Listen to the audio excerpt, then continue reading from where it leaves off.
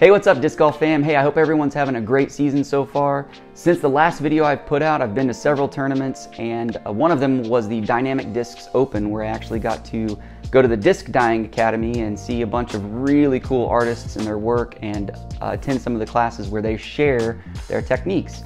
I've got some permission from some of them, and I want to share some of their techniques with you. Today's video is going to be all about cells. That was the reason that I started dyeing discs in the first place, because I think cells on a disc look super cool. So we're going to go through today and look at some different techniques and share some tips and tricks that I've picked up along the way as well.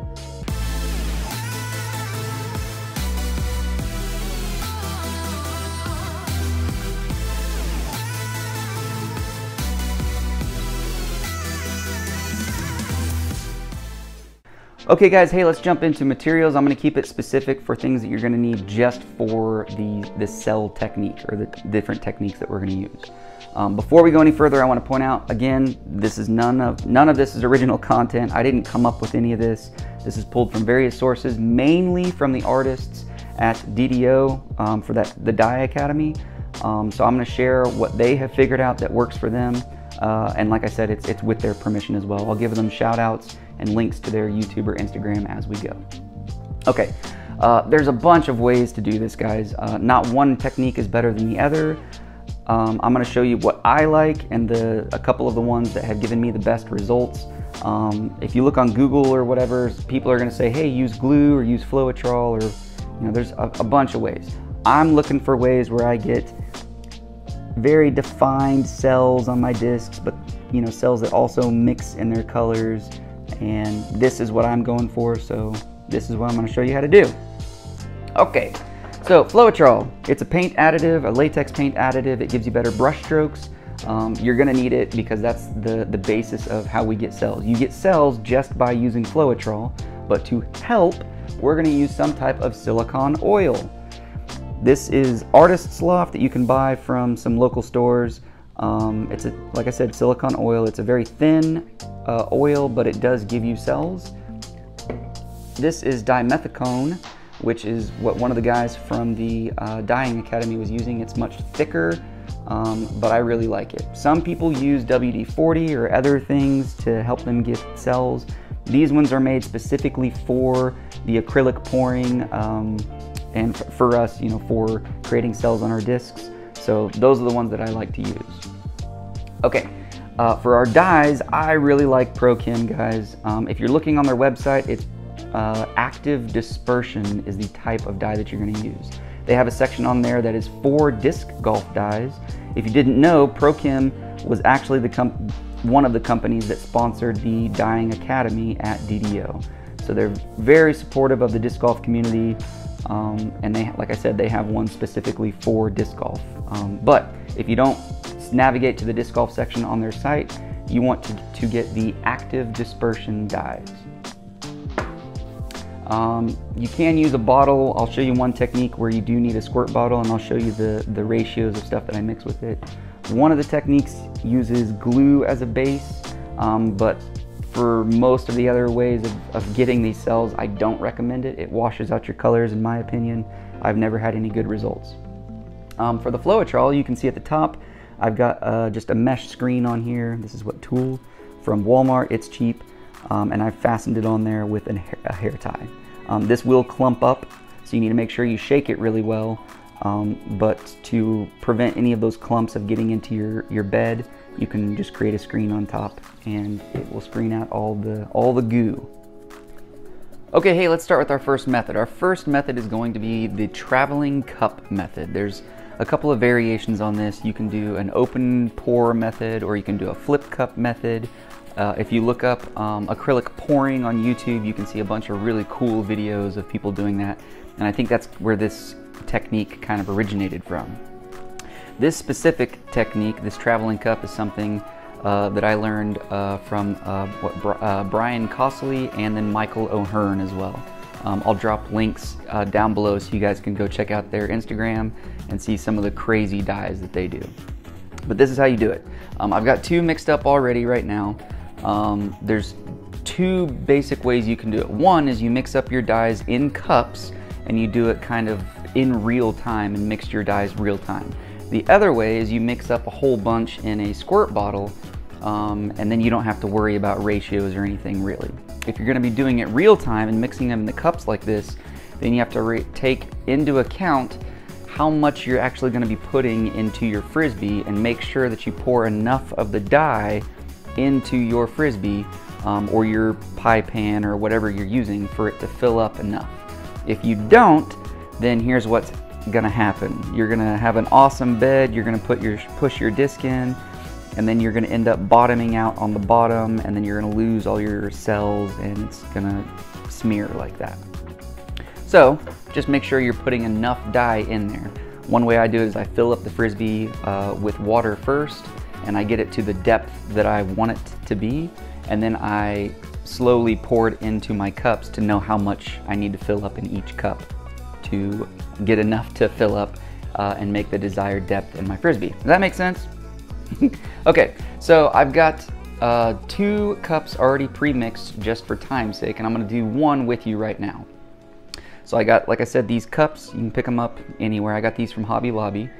I'm gonna use Caribbean Blue for this one, and I'm gonna do it with you guys so you can kind of see the ratio I'm using. This is a 1/4 teaspoon, and I'm just gonna do kind of a heaping teaspoon. Well, a heaping 1/4 teaspoon rather. Just like that. See it? That goes in. Okay, now I'm going to use Floetrol. I've already shaken this up to make sure it's good to go. First thing I like to do is just pour in a little bit at the bottom and then mix that together. I mean, you can kind of see the amount right here doesn't really matter. I'm just pouring in some so I can mix up that dye. So I'm gonna mix this real quick, and then I'll come back and add the rest. Okay, I've got that mixed up pretty good. I don't see any more clumps or anything in there, which is basically what you're looking for right now. You just want to try to get all the clumps out at the very bottom. Okay, so now I'm ready to go ahead and fill this up to my target amount. And I'm wanting somewhere in the ballpark of right at 5 ounces. I can see it on the side of this cup. It's got the amounts written on the side. You can see right there, somewhere right at 5 ounces. And I'm gonna stir this up again just to make sure it's all mixed. Okay, I've got my colors mixed up now. I've got the Caribbean Blue, which is a nice like lighter blue. One of the newer colors that have come out, a Flag Blue, which is a darker blue. And then I've got Pansy, which is this kind of lighter purple color, as you can see. And then I'm also going to be putting in this is straight Floetrol. I'm gonna just put that in so there's some negative spaces, so I'll have some cells where the color of the disc actually shines through. I think this is one of the hardest parts of any type of dye that you're gonna be doing, because you have to try to pick colors that are gonna look together. There's tons of YouTube videos out there on picture wheels and finding which colors match. Or you can check out some of the links that I have down below of these different artists, because they've already figured it out and seen what color schemes go well together, and you can kind of use that as a reference or a guide as well to figure out which colors you want to use. Okay, so the next thing we have to do is put in an oil. This, depending on what kind of oil you use, you need to be a little careful. If you're going to be using a thinner oil like this Artist Loft, or I mean, there's even one that you can buy that's kind of like a household type of oil and lubricant that you can buy at Lowe's. If you're going to use something really thin like this, whenever you put it in, you don't need a lot. You need maybe 3 or 4 drops for this amount, and you don't want to stir it up a bunch because it's so thin. If you stir it up too much, you'll have like tiny little cells. Whereas this dimethicone is a really thick oil, so it's a little more forgiving. But even then, we don't want to stir it up a whole bunch. So what I'm gonna do is pour some of this in and try to let you see how much I'm putting in. Let me see if I can focus. It's maybe the diameter of about a dime. Like maybe the amount of like an actual pea, like the vegetable. It's not a whole lot. You don't need a ton because the Floetrol itself is going to add in creating of cells. So I'm going to put a little in, and then I'm going to show you how much I stir it, which isn't a lot. Okay, we've got the oil in. Grab the stir stick here, and I'm just going to do this. That's about it. You don't need to stir these a whole bunch. So I'm going to do the same thing. I'll show you one more with this flag blue. I'm looking and seeing where that oil is. I'm pushing that oil down and then just doing maybe 3 stirs, and that's it. Okay, I'm gonna stir up the next one and I'll get us ready for the next step. Okay, hey, we're ready. We're gonna go ahead and pour our bed. So I'm gonna take this solo cup or this Dixie cup. You can see this is, normally it would be like this. I just cut off the bottom of it. I'm gonna put it in upside down to where the bottom would be on top. And then I'm gonna take this, like I said, this is just Floetrol. I did put some oil, in, some of the dimethicone in this, but it was weeks ago, and I keep refilling it and just putting a little extra oil in it every time I do it. I'm gonna pour some of this just right around the bottom, around the cup.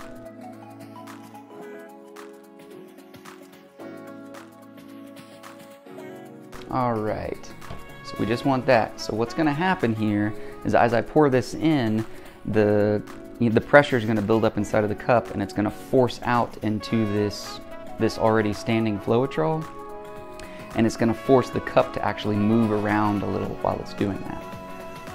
So let's go with the dark blue first. I've tried a bunch of different orders of trying to get certain colors to pop through, but it always seems to end up random anyway. So we're just gonna wing it. So I'm gonna pour in some on the bottom here. And then I will go in with another color. You can already see it start to come around, or come out from under the Floetrol. See how the cup's moving?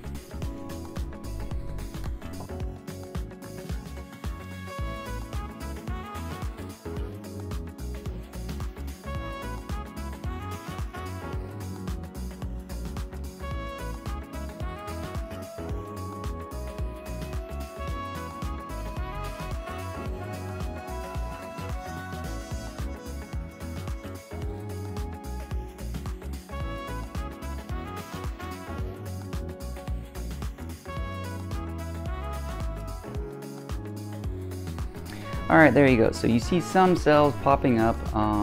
When you get to this point, there's going to be still some material left inside of your cup. So you're gonna slowly lift up until you've almost cleared it.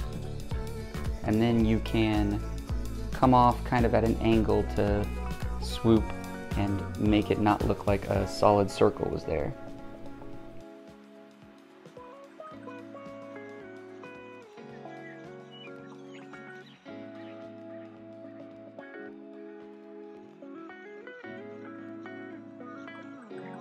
Okay, hey, I've got this blank Fusion Sheriff from Dynamic. You can buy some of their discs that come bottom stamped and they're already wiped on top. I'm sponsored by Discraft, but I mean, these are super handy to use these, and this is gonna be for a buddy anyway. So, okay, so same method as all the other ones. You go in at an angle. Things what you need to remember when you're pouring or putting your disc in is don't force it down into the die like you might do with some other ones, with some other methods, because if you do that, you can wash out the cells. So I'm gonna just nice and easily place it in here. And then after I get it in, we're gonna let this sit for 24 hours. I'm not gonna use any heat or anything weird. It's just gonna be a normal, natural 24-hour soak. Okay, there we go. Something you can do is you can go around the edges, and if you've got like a really domey disc, just kind of touch each edge nice and easy as around, just so the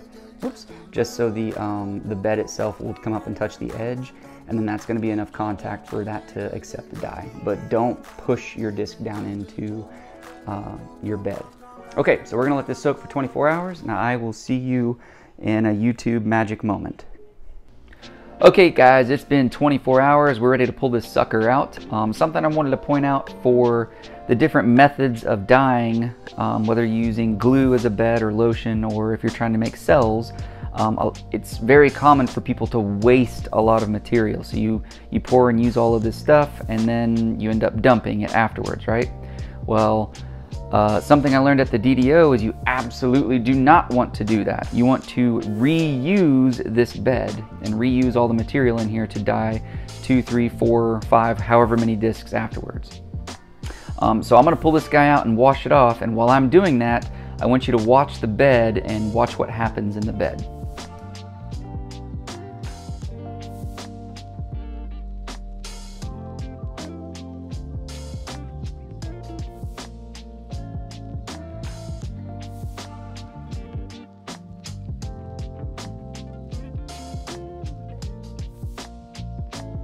Okay guys, so hey, there you go. I just got this other one washed off. I guess I'll go ahead and let you see it. So here's what that disc ended up looking like. So lots of blue. I mean, if you put in different colors and stuff, you're gonna see a lot more like you did in that force that I showed you earlier. But I mean, we still clearly have cells. You're gonna get a lot more cooler contrast if you use a variety of different colors.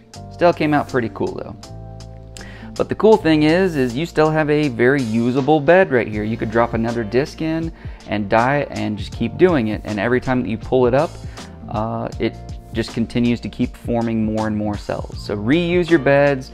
Don't wash this stuff down the drain or anything. Reuse it so you don't end up wasting all your money. Okay guys, hey, that is the traveling cup method. I hope you guys learned something. I'll show you another close-up of this disc here. Change the light. We definitely have some cells. Like I said, if you use more contrasting colors, you're gonna get better results, but I mean, we clearly have cells on this disc. Still looks super cool. I talked about reusing your beds, so I wanted to show you an example of that. This is the first generation when I just poured everything in and did the traveling cup. That's what this looked like. And then I reused the bed with this force, and it came out looking like this. And then I reused it a third time on this Opto River, and it ended up looking like this. Opto, Champion, or Z-Line plastic, anything like that, isn't the best for using this cell technique for any of them.